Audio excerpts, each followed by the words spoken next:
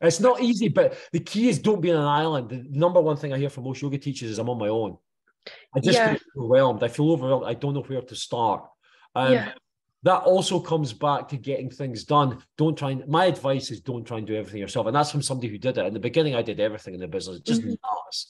Like working 18, 19-hour days non-stop. And only a fraction of that was in the classroom. You know, it was taught myself how to build websites that, looking back in hindsight, were awful. If you went on that way back machine and look at the first yoga shop, yoga website, it's cringing. It's like really bad. Now, I was just lucky that in that day and age, like there was like one other studio in Edinburgh or something. So it kind of worked, but it's different now. There's so many teachers, there's so many studios. So again, don't be afraid to band together with other yoga teachers. I know in Edinburgh, they used to have something called the Edinburgh Yoga Community. And there was just half a dozen yoga teachers who, instead of trying to do it all on their own, just came together, shared the income, shared the profits, shared all the work. So yeah, as I say, think along those lines, or if you've not got too much money, look at places like Fiverr and get people to do some cool advertising for you. Think of ways to make things stand out. In this day and age, as I say, what worked 30 years ago won't work now. You have to stand out. The whole point of advertising is there's 2 or 3 steps. The first is just to stop people in their tracks and go, people are so busy, there's so much stuff being thrown at them. It's like you have to have something that stands out so they go, oh, that's different. What's that? And then they stop. Now they look, and then obviously you have to engage them at that point to go, okay, that sounds all right. That sounds interesting. A month, what's the free classes? Take the challenge, you know? Yeah. So, and if you haven't got that knowledge and expertise, I wouldn't expect you to do that. But as I say, in this day and age, there's just some amazingly talented people charging crazy low amounts on things like Fiverr just to get exposure, to let people see them. So start looking at stuff like that and reach out to the team. Kirsty, Amy, they have information and knowledge and a lot of that stuff that they can point you towards resources and things like that. Yeah.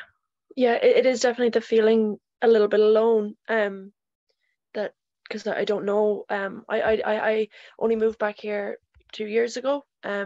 From living here when I grew up here, so I don't even know I didn't even attend yoga classes here or anything before starting teaching here. So I definitely do feel quite overwhelmed and just unsure of how to go forward. So even just hearing, there's your story. So I tell you, a few years back went into business with my brother who's a mechanic, and he bought a garage, and we grew up in a place called Corstorphine, which is on the outskirts of Edinburgh. Literally went to school there, and he's opened his garage there. And that was our initial advertising. Hey, do you remember Bruce and Graham Mackay from Craigmount High School? And you think, no way. And weirdly, the garage was very close to the school we went to. And it's incredible how many people never left Corstorphine that we went to school with. And I kid you not, first month, the number of people, even out of curiosity, who wanted to come and go, I remember Graham Mackay, or I remember Bruce Mackay. And incredibly, so if you grew up there, that was your massive story there.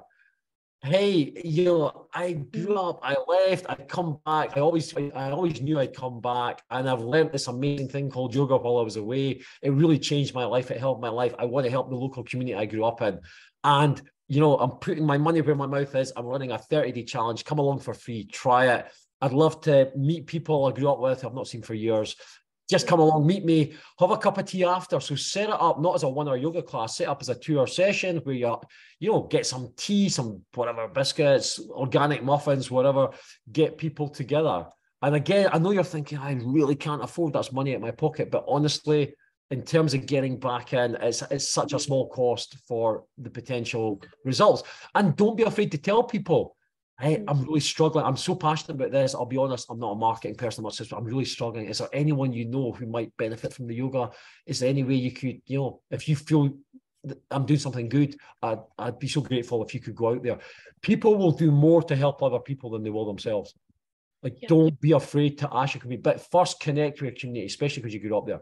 Connect and then ask for help. Ask for help. Say, there's probably a web developer in the village. There's probably an SEO expert in the village. There's all sorts of ways you can do it. So get resourceful. People often say they don't have resources. I haven't got the money. I haven't got the knowledge. The most successful people get resourceful. Yeah, I haven't got that, but I could exchange free yoga classes with somebody who can do that, or So reconnect. Don't be on your own. It sounds like that's the big thing that's overwhelming you. Connect with the community. Connect with other wellness professionals. Yeah. That's the first thing. So you're not on your own there. And connect with us. I mean, honestly, if you reach out, Yeah. we've got lots of resources. There's lots of things for free that we can help you with. Yeah, perfect. Thank you so much. That's really helpful. Thanks, Bruce. You're very welcome.